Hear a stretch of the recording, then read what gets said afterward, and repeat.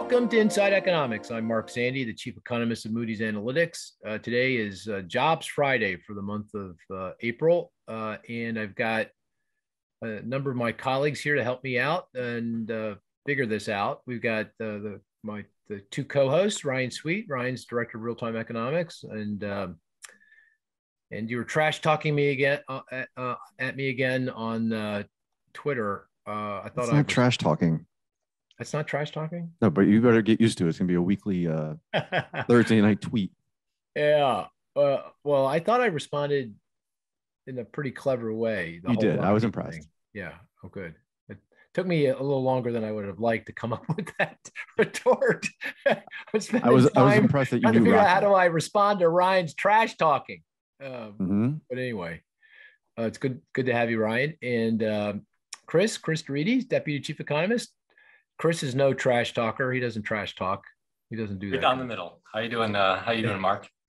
I'm doing okay. Not too bad. And we've got Marisa DiNatale. Marisa, good to have you back. Hi everyone. Friday. Nice to be here. And Marisa has many bona fides, but I think the key one for today is you were formerly from the BLS, the Bureau of Labor Statistics. So you know this data better than anybody. At least that's the rumor. Except maybe your other guest, who was also with the Bureau of Labor Statistics. I was going to say, yeah, Dante DeAntonio. Yeah. Dante generally doesn't come on unless the ADP really messes up. Let me have a little bit of a break. Yeah. ADP was pretty close this month. We'll come back probably and talk about that. But way to go, Dante. So did you guys overlap at the BLS in any way? No? No, and we weren't. Dante, you weren't in Washington, right? Yeah, I was. We worked in the same were? Okay. Yeah. Oh, okay. Because you did state and metro employment, right? No, I did you did the national? Household survey. Yeah. Yeah, the unemployment rate, CPS. So Marisa, when you were at BLS, you focused on the household employment survey, which is obviously a big part of today's numbers. Right. And Dante, you focused on state and metro area employment? Yep. Oh, cool. Very cool. Was one division more prestigious than the other? The national divisions get more attention, obviously, than the Do state. they really? How unfair. Unbelievable. Yeah. So you'd be getting like Marisa would get a call from like the Assistant Secretary of Labor, and you get a call from someone from Boise, Idaho. Is that right? Like a reporter in Cincinnati, right? That's a reporter in Cincinnati. Yeah. Giving you all kinds of grief for, why was this number, that number? Yeah. Pretty much. Yeah. Yeah. Good.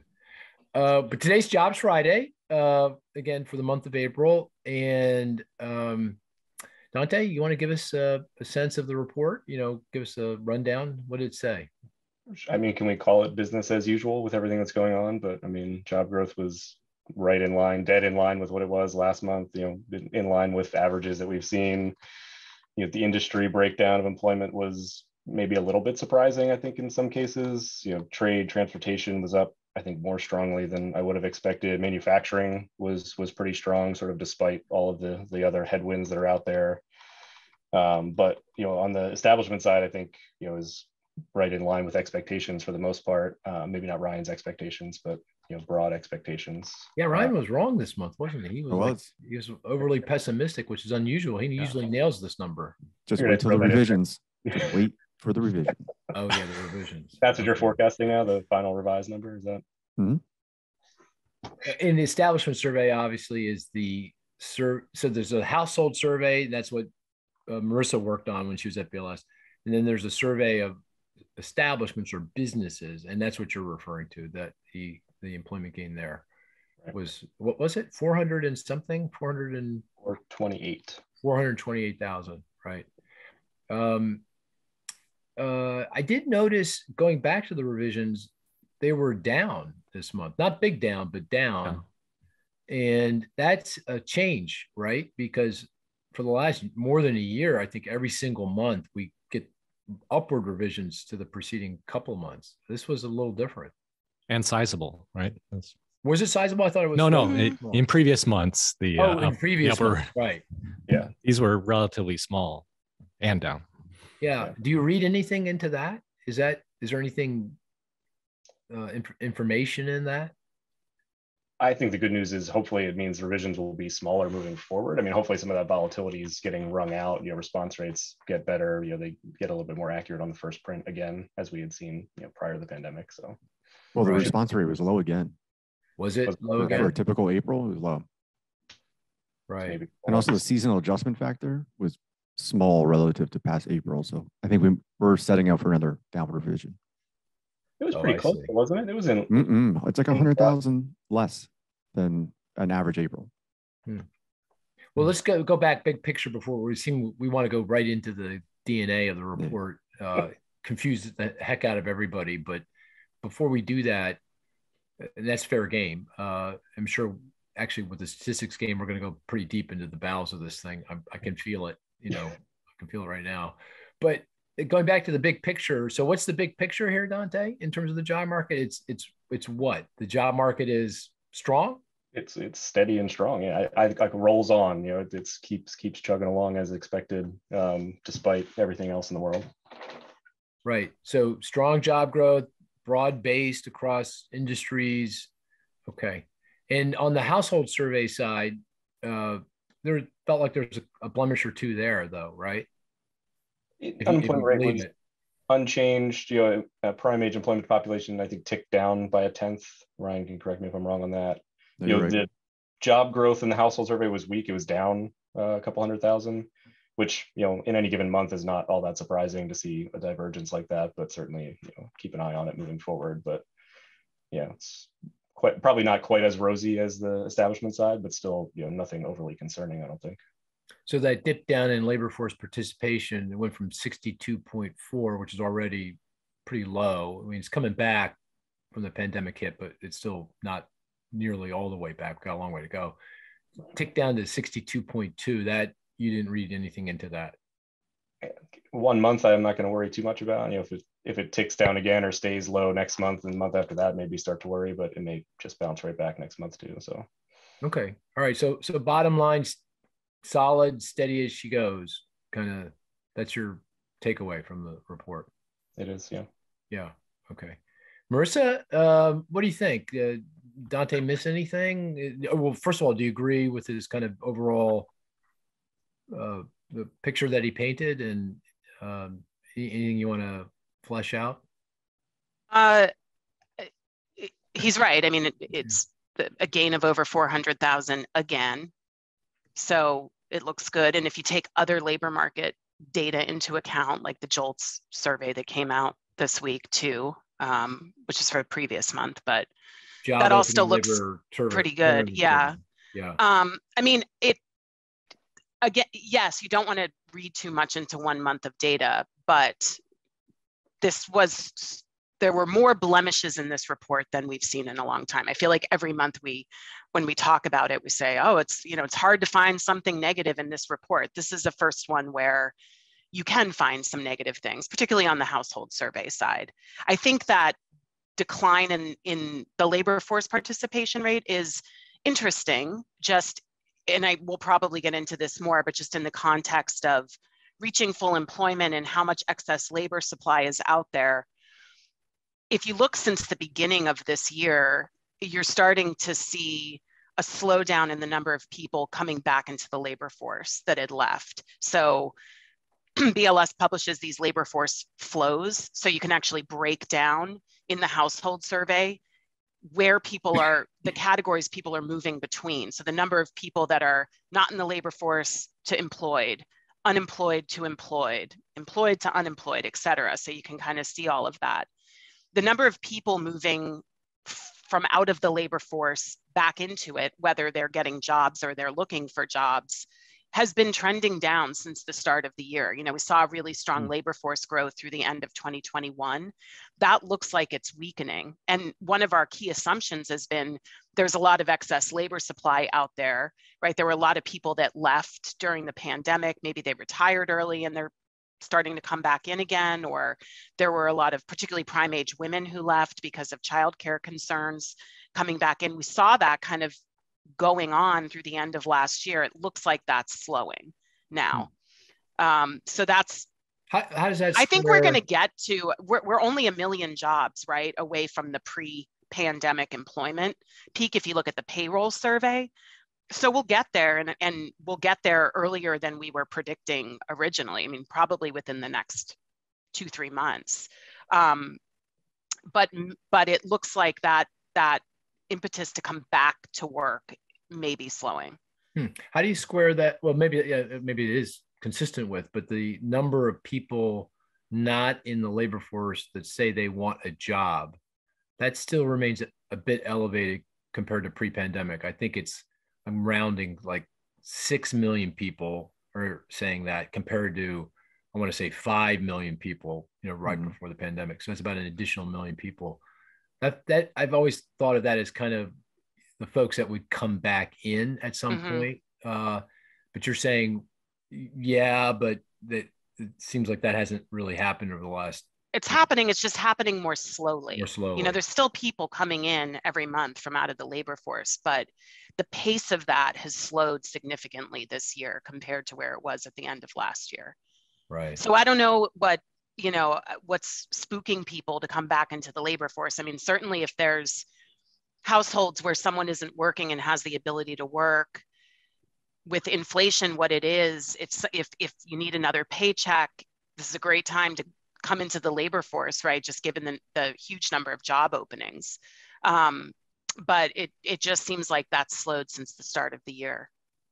Right.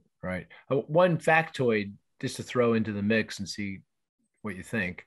If you look at the participation rate, which did decline from 62.4 to 62.2, all of the decline was for folks with less than a high school degree. That fell, I want to say, about a percentage point, a big decline. But labor force participation for everyone else with a high school degree, college degree, either held its own or rose during the month. I don't know how you interpret that. My kind of instinct was, well, that kind of calls into question the data. It just doesn't feel like something fundamental going on. It feels something more related to measurement, seasonal adjustment, whatever. Any thoughts around that, comments around that observation?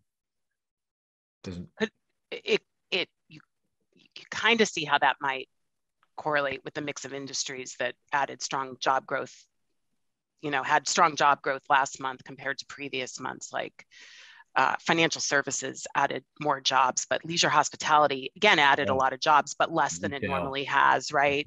Construction, less than it normally has. So it could just be a industry mix of who's hiring. Right. Okay. So it feels like you're saying, okay, reasonably strong report, but maybe not quite as strong as what we've been seeing. Yeah.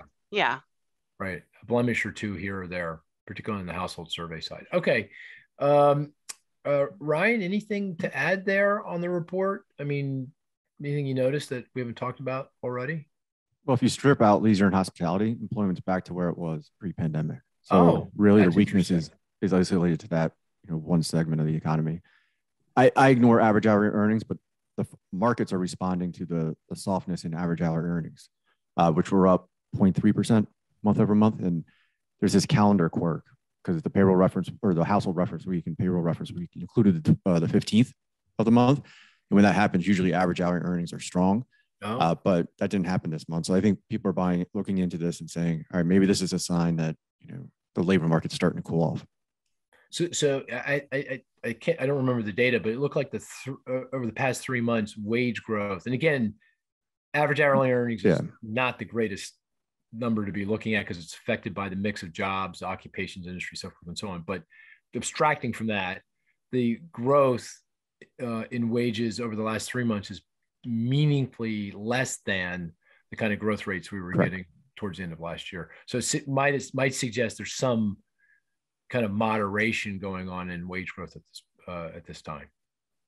Yeah, I would agree. Yeah. And markets are getting whipsawed because, yesterday we got unit labor costs that, went through the roof, and now we have some softening in average hourly earnings. So until it shows up in the employment cost index, I don't really buy into the view that wage growth is meaningfully slowed. So we'll have to wait. You've referred to markets. I haven't had I've been a lot busier than you, Ryan, this morning, so I haven't had a chance to look at markets. It's nice that you. Whatever happened to your thumper principle? You know, right. We're on a client call, and Mark's like, "Oh, I follow the thumper principle." He's right. We were on a call. The thumper. I've told you about the thumper principle, haven't I, on the podcast? Does everyone know what the thumper principle is? I don't know what it is. You do not know what the thumper principle? No. Okay. Well, have you seen the movie Bambi? That's not a trick question. I mean, come on. I think I did when I was 3. Yeah. Yeah. Well, I watched it many times when I was. Well, I was a little more delayed, probably up to 6 or 7 years old. I don't know. There wasn't a whole lot of choice. Like when you were a kid, you had a lot of choice. I had no choice. I had to watch Bambi. And I come from a big family and I was the oldest. So I'm watching, whatever, I have no choice here. Anyway, so you remember Thumper. Thumper is Bambi's friend. Right. I now that I say this, I may have this dead wrong, but this is what I have in my mind. So anyway, Thumper said something that wasn't, it was a little off color. And I think it was Thumper's mom or Bambi's mom, I can't remember which, that said, Thumper, if you can't say anything nice, don't say anything at all. Yeah, that resonates with me. I didn't know that quote was attributed to Thumper. Oh, well, maybe it's not, but in my mind, I call it the Thumper principle. Yeah, and it applies to everyone but Ryan. I'm just saying. There you go. Because he's trash talking me. It's fair game. Not trash. You think that's trash talking? You just wait. I know. I'm nervous.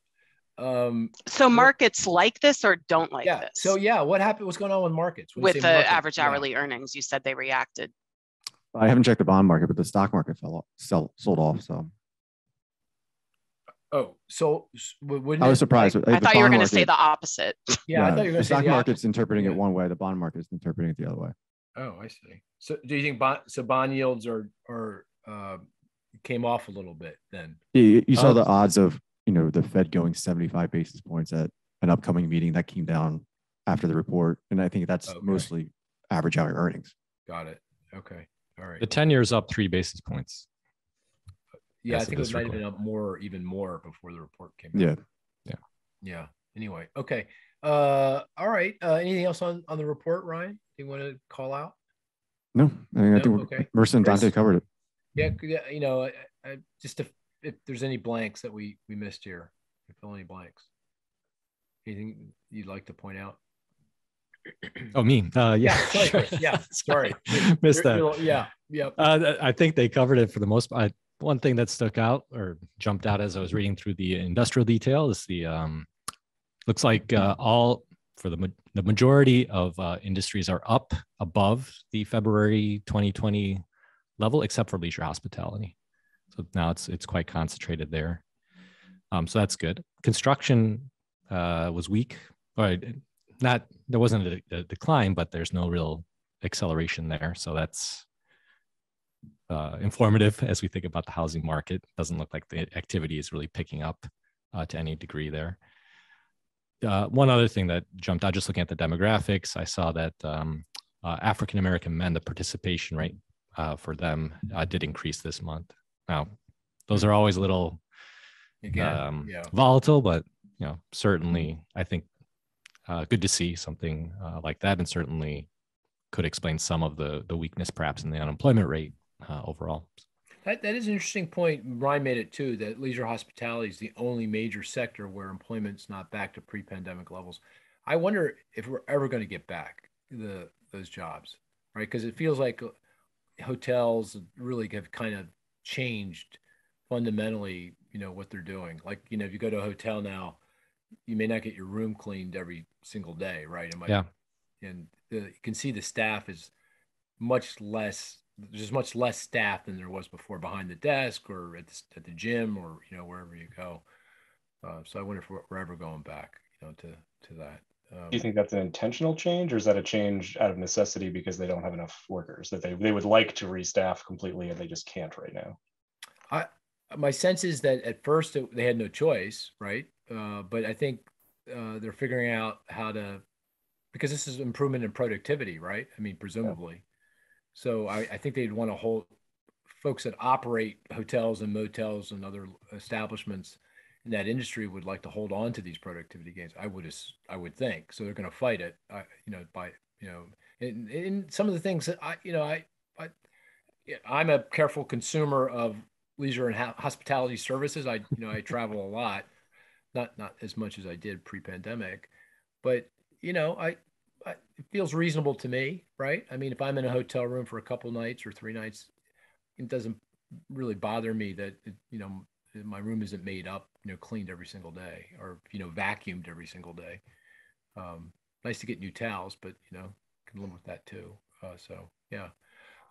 Okay, so let's maybe tackle a couple of broader labor market issues while we're on the topic. Although before we do that, should we play the game?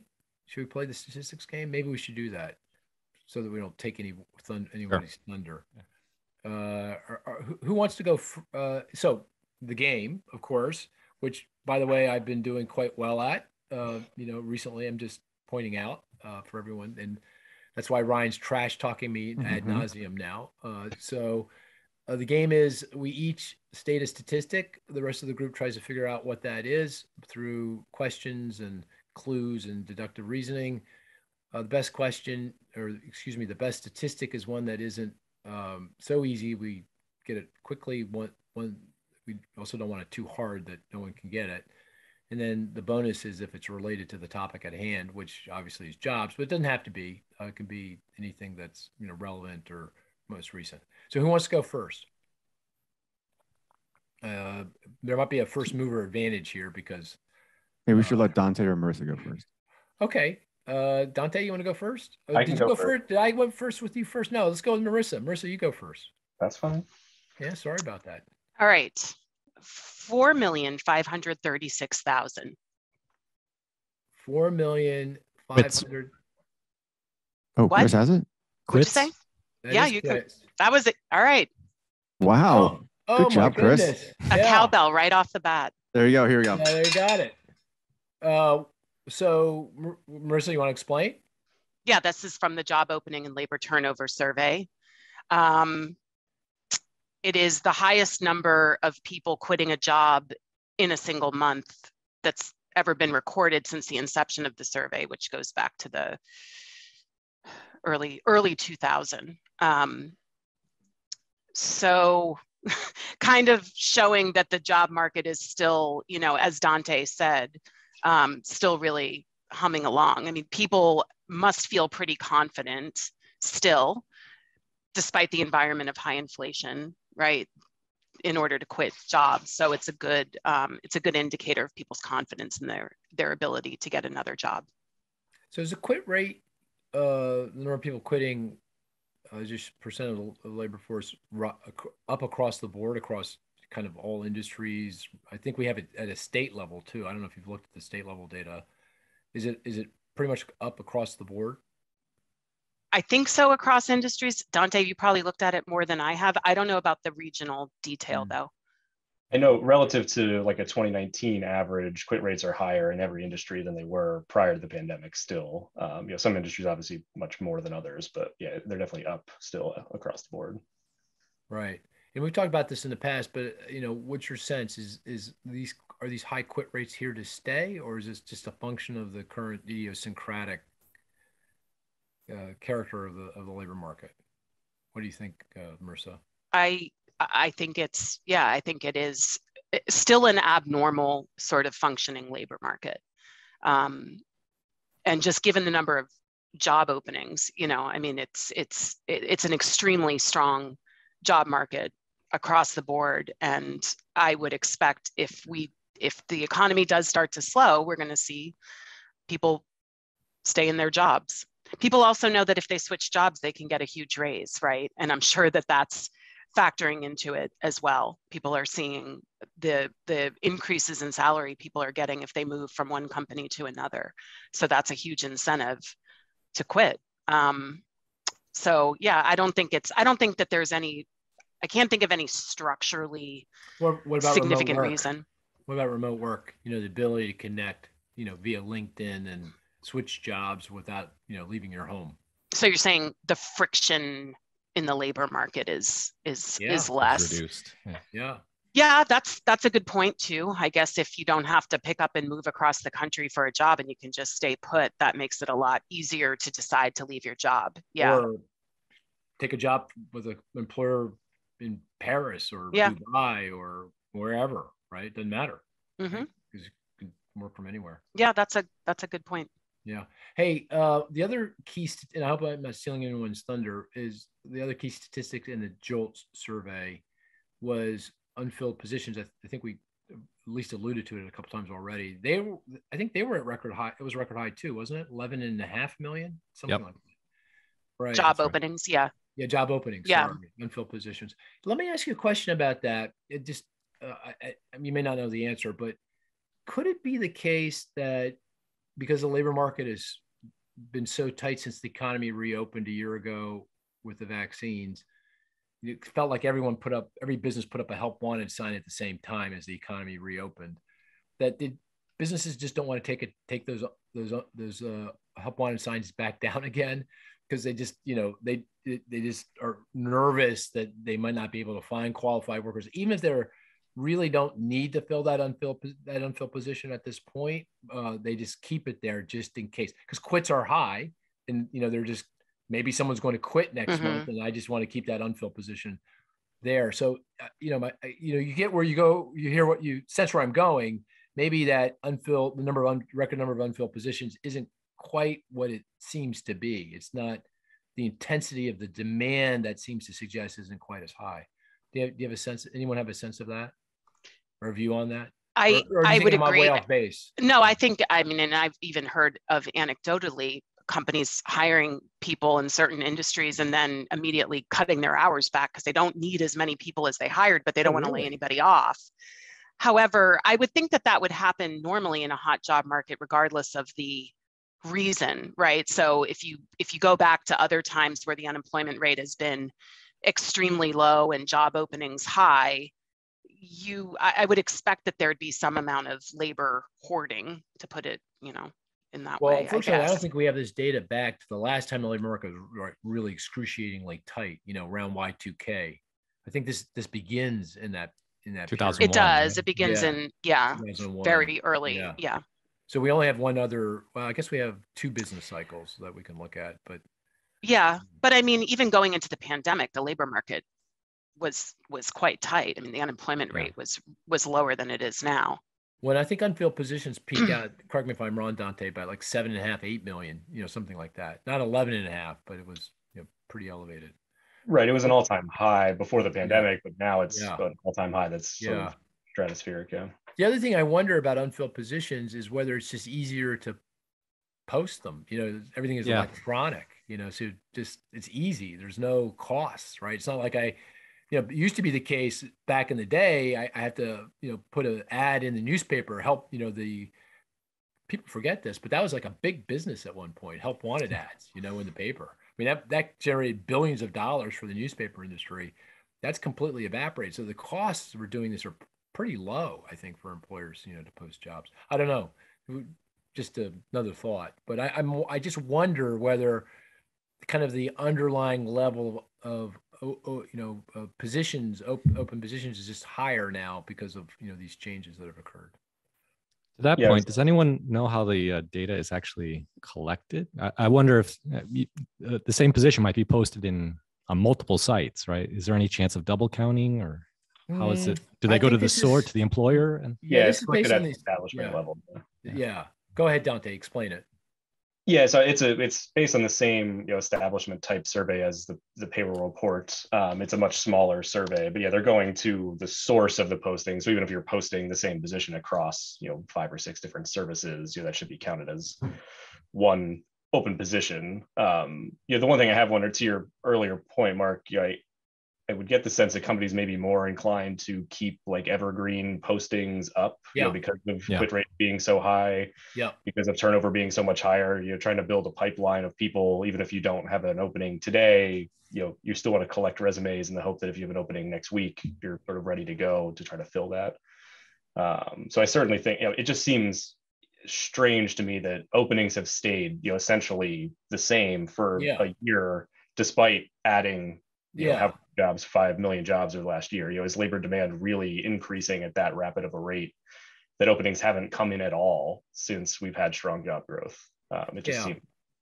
And so I'm very skeptical, kind of we were talking about this with Jared Bernstein from the Council of Economic Advisors a couple of weeks ago.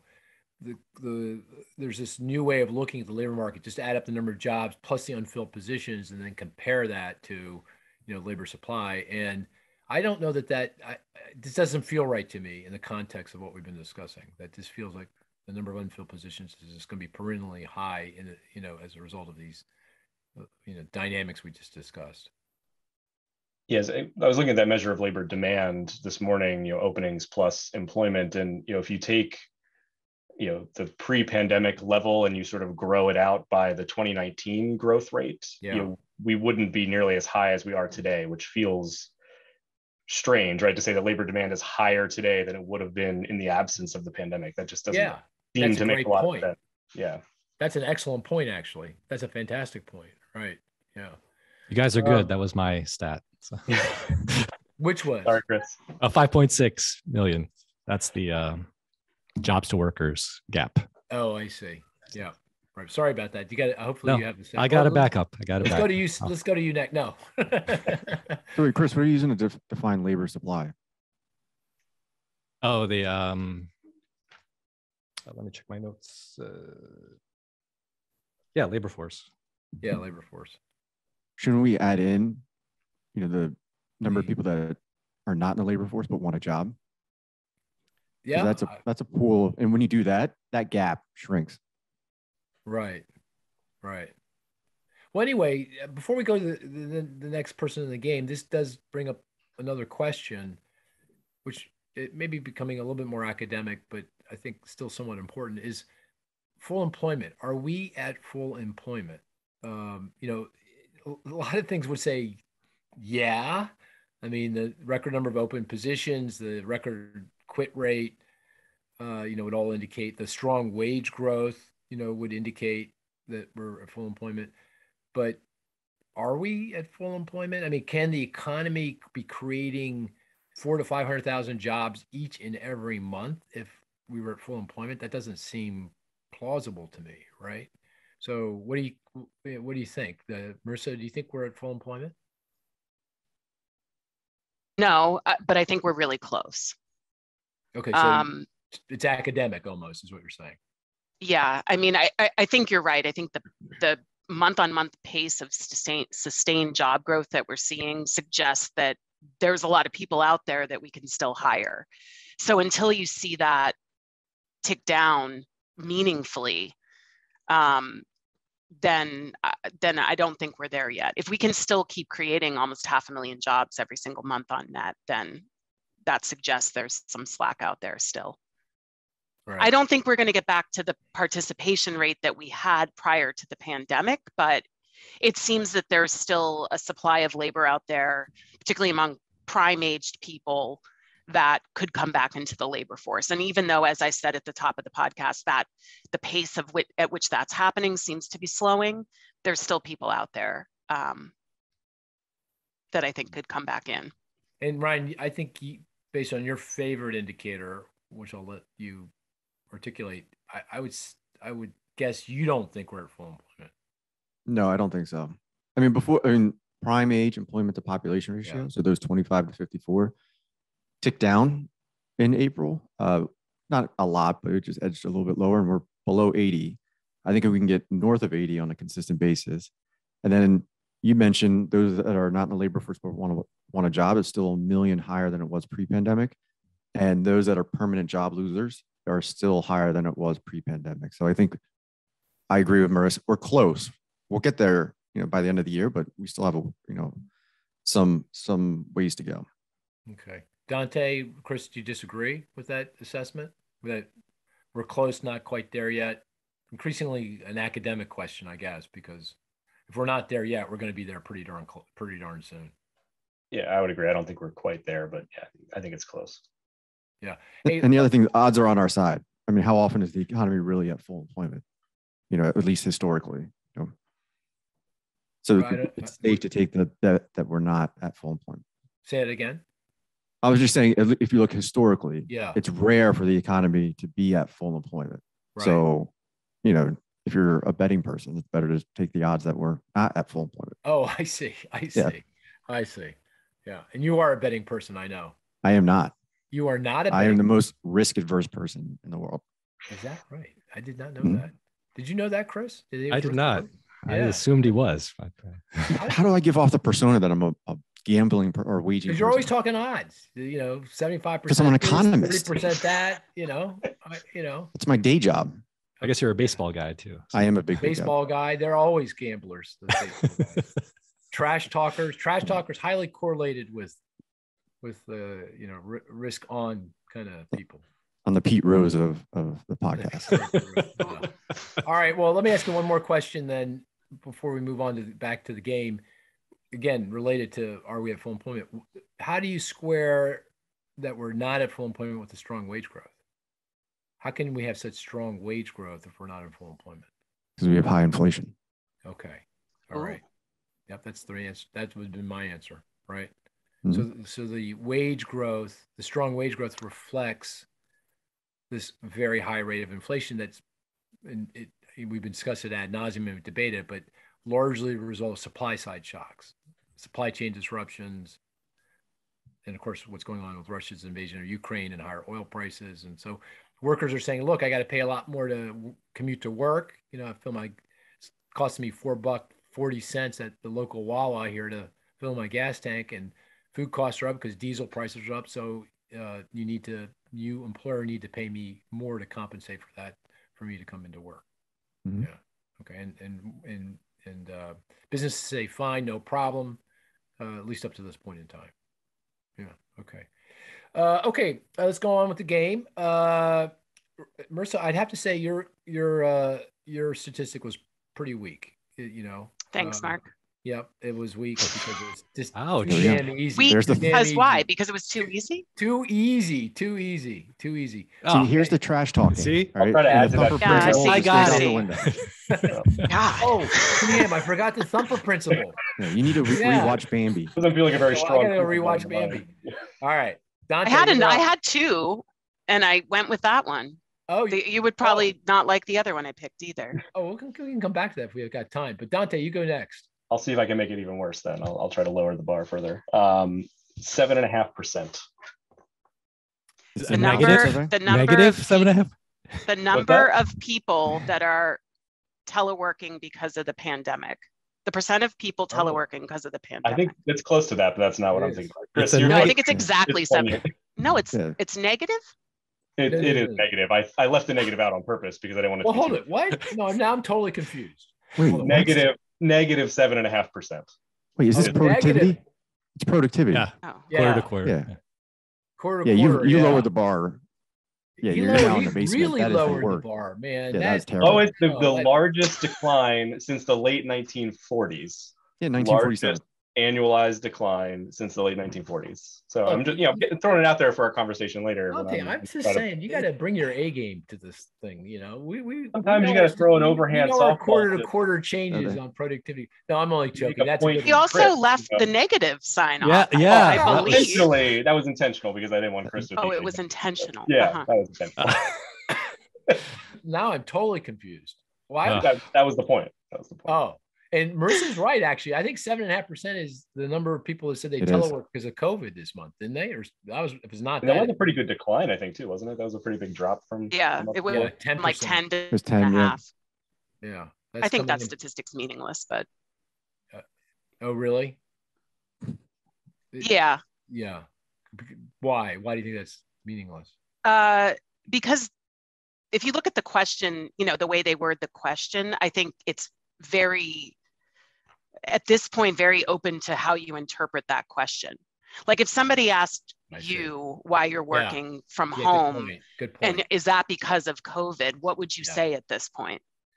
At this point, I'd say not because of COVID, but right. It's a good question. I could have answered it the other way. Yeah, because that's why you're able to work from home originally, but at this point, it's not really directly because of COVID. So that's a great point. So the number of people who are actually working at home is many, many times higher than that. Absolutely. Yeah. All right. Right. I think some of the data I've seen are 20%ish, 20, even size 25%. Yeah. Yeah. Oh, so Dante, back to you. 7.5% decline in quarter to quarter in productivity in Q4. No, was that Q4? No, Q1. Q1. Sorry. Okay. So what's going on there? Why is that an important statistic? Well, it's for our ongoing debate about what productivity growth is going to look like moving forward. It just adds to the support for my case of weak productivity growth. As I sent you earlier last night, coming out of this recession, productivity growth is weaker than it's been coming out of the last 3 recessions already. And over the last 6 quarters, it's basically been flat, right? It was only really up the first 2 or 3 quarters. And that was almost certainly compositional, right? You lost all of these jobs in, sort of low value added industries, which boosted up productivity. And then, over the last year and a half, it's basically done absolutely nothing. So Ryan keeps telling me to just hold on and wait, that it's coming, but how long do we wait before it's not coming anymore? Well, with productivity, you got to wait a lot more than 6 quarters. I mean, that data is really volatile. With the number of job openings and how much incentive there is for firms to find ways to increase productivity, shouldn't we be seeing something a year and a half in? That's what I mean. Look at it happened sooner. Yeah, look at business investment in intellectual property. It is going through the roof. That's, I think, a better indication than productivity, because that drives productivity. Yeah. Okay. Well, I mean, Dante, you would, I'm sure, agree that 7.5% down was kind of an outlier because of the wacko GDP number we got. So productivity basically is I take GDP output, the growth in that, and I subtract the growth in labor hours, the number of people working in their hours. And businesses are just like a machine hiring, close to 500,000 people a month, trying to fill all those positions, but output, at least as measured by GDP, is going up and down and all around quarter to quarter, given Omicron and Russian invasion and that kind of thing, inventory swings and stuff. So it was up big time in fourth quarter of last year, down big time in the first quarter. So they probably overstates the weakness, but nonetheless, you're saying, even abstracting from that, doesn't feel like we're in this new world of productivity growth. It's abstracting from I don't, down 7.5% isn't where we're headed, but I think abstracting from that month, quarter to quarter volatility, it's just feels like it's very flat or very slow growing compared to what we would have thought it might be. Okay, 2 things just to push back a little bit. And I do agree with Ryan's point about investment spending. I mean, that does feel like it suggests that we should have stronger productivity. Not that it's proof positive. It doesn't mean that it necessarily translates, but first, if I take a 5-year moving average of productivity growth, kind of abstracting certainly from the quarter to quarter movements, but even from the business cycle movements, productivity growth is 1.7, 1.8%, annualized. And that is definitively up from where it was, back in 2015, 16, when it was well south of 1. It's up at least a full point, on that basis. So that makes me feel, and by the way, productivity growth has averaged since World War II 2%, almost on the nose. So it feels like we're coming back to something that is more typical. So how do you react to that? Well, I'd say so. It was already coming off of that bottom before the pandemic, right? I mean, it was averaging like 1% for a while coming out of the Great Recession, and it was already coming off of that, to something like 1.5%. And so I don't think we're going back to 1%. I think my argument is that we're not headed higher. We're going to stay at that 1.5, maybe 1.6%. I don't think we're going into 2, back to that 2% average. I see. I don't think we're getting this boom coming out of the pandemic. And to the intellectual property, in my mind, some of that isn't some of that just necessary investment because of the pandemic. I had to invest in software and other things to make remote work possible, which could lead to productivity gains, but it also could just change the way companies were working and not really lead to a whole lot of gain in productivity. It was just a necessary investment to be able to make that shift to remote work for a lot of people. Yeah. So I don't think it necessarily guarantees we're going to see a boost in productivity moving forward because of that. Right. The other thing I kind of just caution is that, that GDP number, my guess is that's going to get revised higher, because if you look at GDP, compare it to gross domestic income, and Ryan was pointing this out in some of our email exchanges earlier in the week, GDP has been a lot weaker than GDI, and generally GDP gets revised to GDI, gross domestic income is just another way of measuring output, is looking at people's incomes and profits, kind of the income side of the accounts. GDP is as we talk about as really the consumption side of the accounts or the output side of the accounts. And my guess is I'd be pretty surprised if we don't see GDP, maybe not in Q1 of 2022, but over the past year or two when we get all the revisions in, that gets revised higher. Here's the other thing I want to just point out. And I don't know that anyone would know the answer, but it's confusing me a little bit. If you look at the productivity gains for non-financial corporations, so the data you were referring to is non-farm business. So right. It's a very broad measure. But if I do non-financial corporations, it's been much, much stronger. Booming, yeah. Have you noticed that? And I don't know if that means anything to you. Any reaction to that? Except to say, Mark, you're right. But okay. I don't have any particular reaction. Chris reacted. I don't know if he has anything more to say. Chris is shaking his head. Yeah, absolutely. Absolutely. Yeah. So the difference there is larger companies, right? Isn't that the I think so. Primary difference? So and non-financial. I don't know. Financial might swing things around. I mean, financials might swing things around. Certainly quarter to quarter. Quite a bit. But right. Okay. Yeah, but I was interpreting that as the large versus small business productivity growth differences, which I think is interesting. We probably should take a closer look at that. Like who's driving this? Who's driving the investment, and then who's driving the productivity gains? Yeah, it could very well be the larger companies that have been able to capitalize and have had the larger incentive to find more productive ways to deal with higher wage costs or input costs. Yeah. Well, I guess Dante's got a point. The burden of proof is now shifted. Right? Yes, he does. I mean, the data is definitely in his camp at the moment. The productivity growth is going to be more pedestrian. It's volatile though. So. No, okay. Oh yeah, there you go. I keep expecting remote work to show up in the data, but maybe it's one of those things that takes a while to show up in the data. Like computers. It took a long time. Computers. Chips to show you always tell that story about how I forget who said it, but they said productivity is everywhere with except the softwares. Data. Yeah. Robert Solow said that. I believe. Yeah. That's economic folklore. You gotta. Yeah. Okay. Memorize. Let's move on. Chris, you want to go next? As you can see, I'm setting up a real battle between Ryan and I here. Well, I was just going to say for the listener, if you're keeping the score at home, Mark's 0 for 2. Well, do I have to win every single one? Now, actually, I have my standards. I will not chime in. No, I'm going to stop there. Thumper principle. Yep. All right, go ahead. All right, my backup was productivity. So now I'm going to have to go to my second backup. Gracious. No way. We're on the same wavelength, which I like. But I'll give you the overhanded softball here, Mark. 4.26. 4.26. $4.26. Oh, they're going copper. Yep. Copper prices? $4.26 or $4.26. Yes. Per pound. Okay. Well, we haven't talked about copper prices in a while, but yeah, they've come in a little bit. They're still high. Anything over $4 is pretty high. Well, way to go, Ryan. Good job. I think that's a cowbell for Ryan. No, that's easy. That was too easy.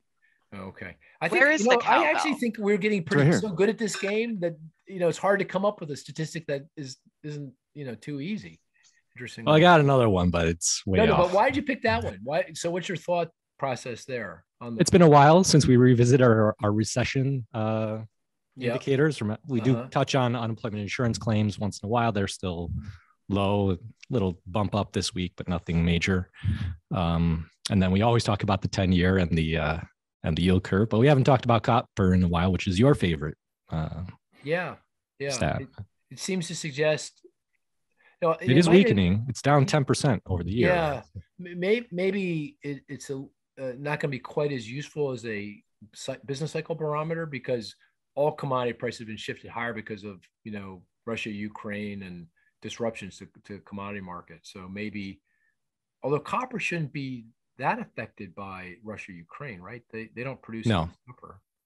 So I'm not sure. I do think the bar is set higher now because of electrification. Oh, okay. So I don't know if $4 is the right benchmark. Yeah, but yeah, that's a good point. Okay. Okay, Ryan, you're up. All right, so this one's going to be a little more difficult. Oh, You're going to have to think a little bit outside the box. Minus an economic statistic. It's still economics. We're sticking with economics. Yeah. Okay, we're not going to baseball or hockey or no. We're staying with child's, batting average. Batting average. Okay. Yeah. Okay. Go ahead. All right. He was 1 for 3 last night, though. Oh, that always makes nothing better than that when your kid's playing well. Yep. All right, minus 65,000.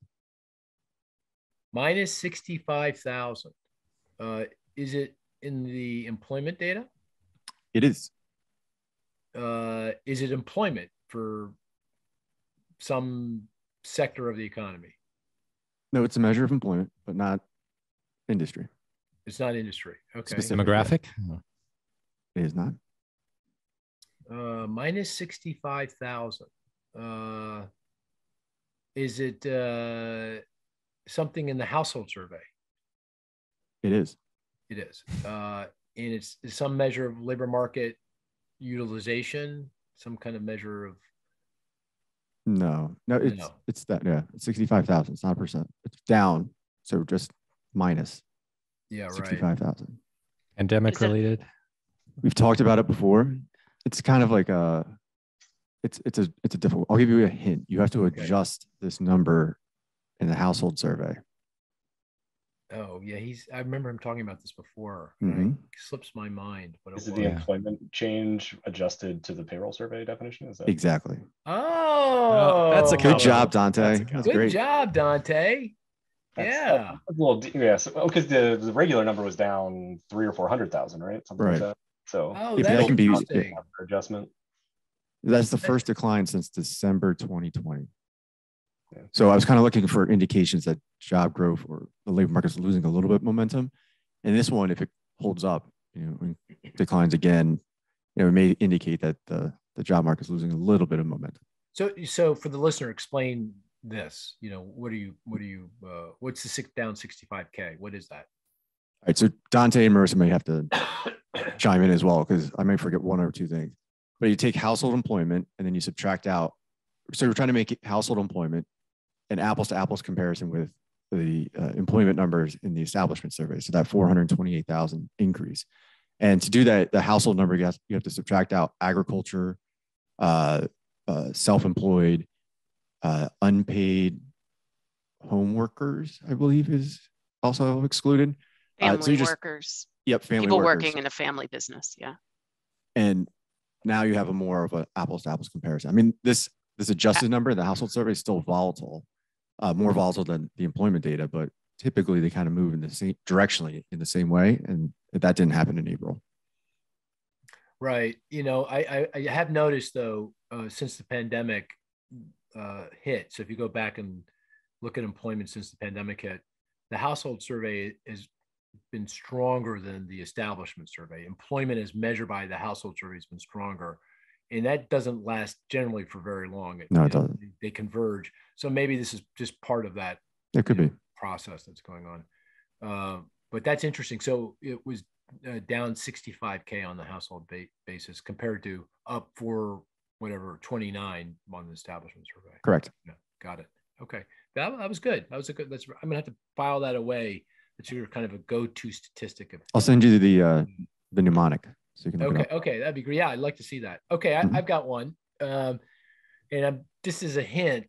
Got to think more broadly than the employment report. So I'm now going beyond the employment report, and in Marissa's honor, it's a negative $7.4 trillion. $7.4 trillion.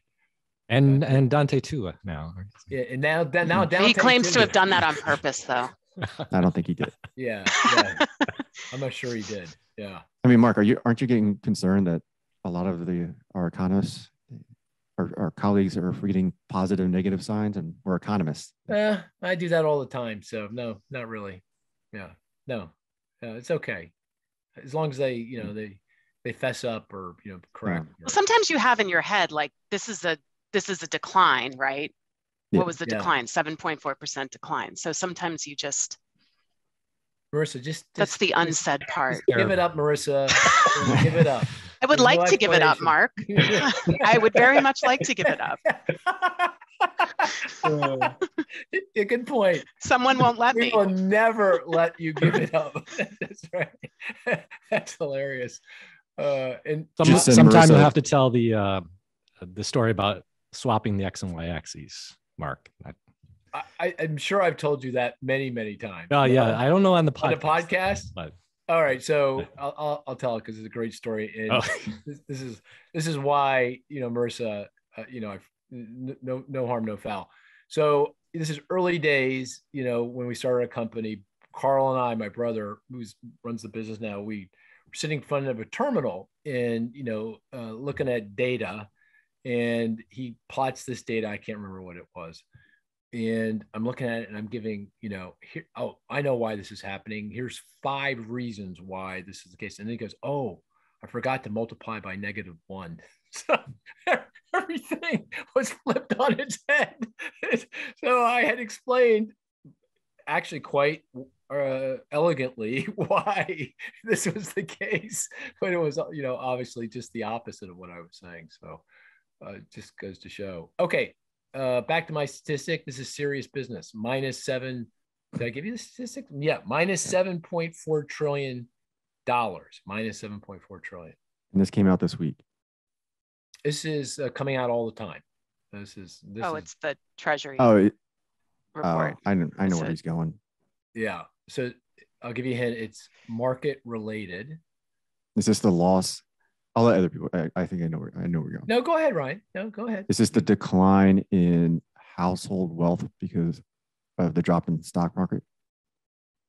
Well, how did that decline in how? Yeah, that's right. Yeah, exactly. Yeah, I didn't explain it right yet. No. Yeah, I think. Yeah, that's exactly. I had to decipher the way you said that, but yes. I was kind of changing my mind as I was answering it. Oh, is that right? Okay. Yeah, it's the decline in market cap. The capitalization of the equity market based on the Wilshire 5000. This is really interesting. I didn't realize it until I went and calculated it this morning. The stock market's all-time high was the first trading day of this year. January 3rd, 2022 is the all-time high in the U.S. stock market. And it was, in terms of market capitalization, the value of the stocks that are being traded, was about $49 trillion. And now, we're down, I didn't look today, but based on yesterday's action, which obviously was pretty negative, we're down about 15% from the peak, and that's $7.4 trillion. That's starting to be real money, right? We talk about the need for financial conditions to tighten in response to the Fed's actions to slow the growth rates in the economy. And financial conditions include everything from, long-term interest rates to the value of the dollar to credit spreads, mortgage yields, but also arguably most importantly, the equity market. And the equity market is down, quite a bit. So something to watch. Let me ask you a question. One thing that I'm getting a little nervous about is this is another kind of sort of key recession indicator, right? Yep. Right. The first one is the yield curve. That on the 10-year, 2-year basis, that inverted 2-year yields rose above 10-year yields a few weeks ago. That's a kind of an indicator of future recession. And then another really important one is the stock market. That's down. I don't know if 15% is enough of a signal, but what do you guys think of that? Any worries, nervousness about by that? Let me also give you a little more context around that. This goes to the monthly GDP estimates that Ryan, you construct based on monthly data. I don't know if we got the March number. The March number was down a lot. And if you look, March GDP is no higher or marginally higher than what it was back in last August. So GDP has actually not gone anywhere since August of last year. So, you tie that into all these recession signals. I don't know. Should anybody's alarm bells going off yet or premature? What do you think, Cris? Well, Ryan's bell has already been going off for a while, right? Yeah. Yeah, his has been going off. Yeah. Going off. Is yours going off now? That's the well. I'd say so far this is all still consistent with my probabilities. 1/3 this year, 50. Even odds over the next 2. It's not quite screaming recession, but only even odds. You're not bumping that up. Nah, not yet. Not yet. You're So at 60% or something. What's it going to take? What? Probably a recession, actually, though. For it might change the odds. Maybe. That might change something. No. Look, if the stock market goes down 20-25% and stays down, it doesn't go down for a day or two or a week or two, was down for a quarter or two, I'd say that's a pretty strong signal. Something's up. Then I start watching consumer confidence, because that's the next thing that'll go if we're on the path to recession. So, but something very, very clearly to watch. Okay. There was one other question I wanted to ask before we call it a podcast, or going back to the labor market, and this is a question Ryan and I got on a call we did with a large client.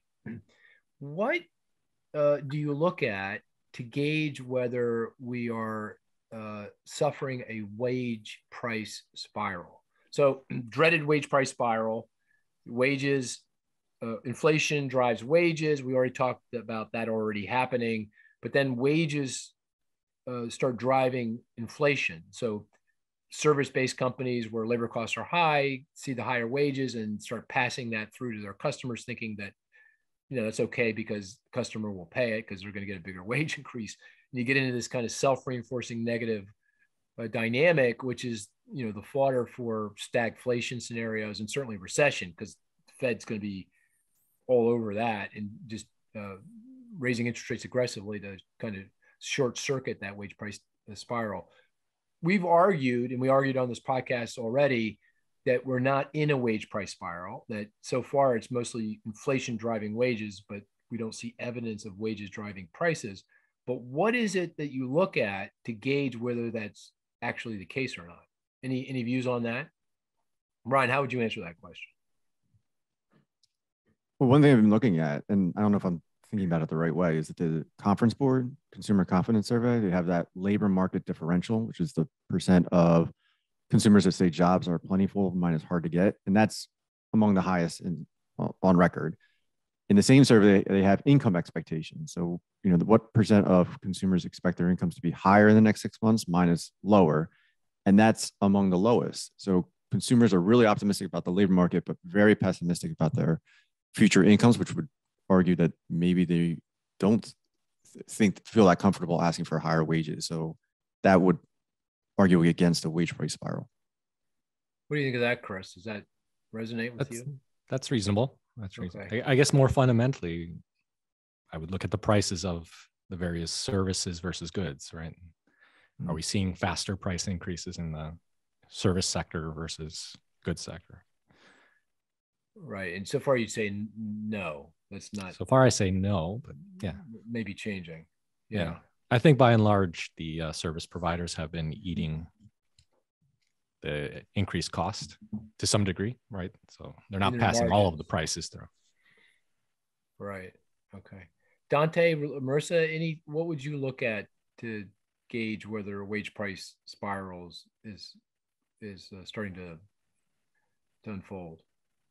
Anything? I think it takes some time, right? We need to see how things unfold over a little bit longer horizon, especially as some of the other factors influencing inflation get wrung out a little bit, hopefully. If those factors start to wane and you see inflation still staying elevated, and with wage growth seemingly leveling off, that would sort of lend some credence to the idea that we're not going to see that spiral happen. But if you'd see some of those external factors get wrung out of inflation, but overall inflation still ticking up higher, then certainly that would set off alarm bells for me. But that's just going to take some time to see that. Yeah, so inflation is juiced because of these one-off, spiking oil prices, vehicle prices. They come in, but we don't see wage growth come in with it.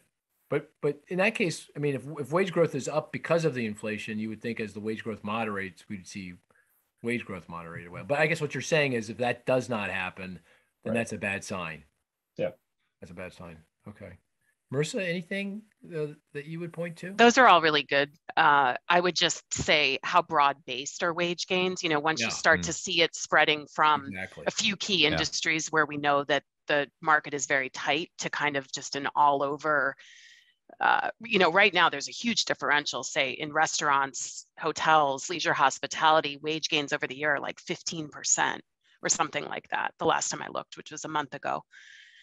Whereas on average for other industries, it's like 4 or 5%. So until you start to see kind of everything moving up, I'm less worried about it being a pervasive problem.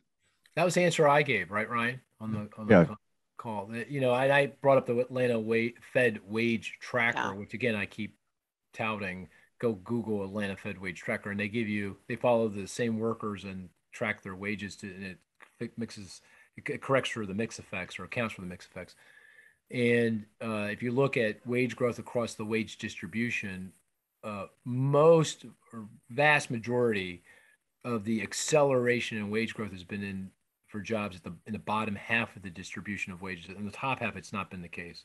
And you look across age, you know, older workers like me, you know, they're boomers, their wage growth is not, you know, accelerated to any significant degree, or maybe a little bit on the margin, but nothing major. The other thing I brought up, and maybe Ryan, you can explain this. Ryan does this really cool Granger causality test. You know, there's kind of a statistical test that looks at leads and lag relationships between variables to see who's causing who or not. And correct me if I'm wrong, but Ryan, but those causality tests that you run continue to show that inflation prices are driving wages, but wages have, at least up to this point, not been driving prices. That's correct. Right? And I use the proxy for wages is the employment cost index. So far, inflation's leading changes in the ECI, the employment cost index, by 1 to 2 quarters. Right. Okay. And the causation runs one way, because you can have instances where, you know, there's a causal relationship that goes both ways, but this way, so far, it's inflation driving wages. And you should be pretty proud of me, because on that call, Ryan, correct me if I'm wrong, but I think I did a pretty good advertisement for Inside Economics on that call. So you did. You made a very good pitch. We picked up a few listeners along the way. And I don't know if you guys are doing that or not, but I think you should. If you're not, I take advertisement breaks in the middle of these presentations that I do to talk about that, and Twitter. My Twitter handle is at Mark Zandy. Follow me. And Mr. Sweet, what's your Twitter handle? At realtime_econ. Yeah, and that's where he trash talks me, by the way. Really got to keep up with that. I think we need another opinion of trash talking. Marisa may have to look at it and tell me if I'm really. I've seen it. I've seen it. You're really enjoying Twitter, I see. Yeah. Well, isn't that trash talking? Isn't he? What are you doing? Yeah, absolutely. Absolutely. He's goading you into an argument over Twitter. It's all in fun. Of course it is. Yeah. Isn't trash talking all in fun generally? No. Not all the time. Yeah. Oh, so Marisa, you're on Twitter. Yeah. Do you tweet? No. Oh. No, okay. I just follow people. Okay. Alrighty. And Dante, are you on Twitter? You don't strike me as a Twitter fellow, but like Marisa, I'm an observer. I use it to digest news and okay. information. All right. And of course, Cris is LinkedIn. The LinkedIn maven. Yeah. Okay. Good. Very good. Well, I think any other things anybody wants to bring up at this point? No. Okay. But besides watching Bambi, watch Bambi. Homework for next week for you. No, Netflix. Watch The Hunt for the Crypto King. Oh yeah, you mentioned that. Made me think of Cris. Is that a biography of Cris? Yeah, that's right. That's the rumor. That's what we've heard. Yeah. The hunt's going to end in Chester County. Jeez. Ooh. So on that dark note, we're going to call this a podcast. It was a very good podcast. But thank you, listener, for tuning in, and we'll talk to you next week. Take care now.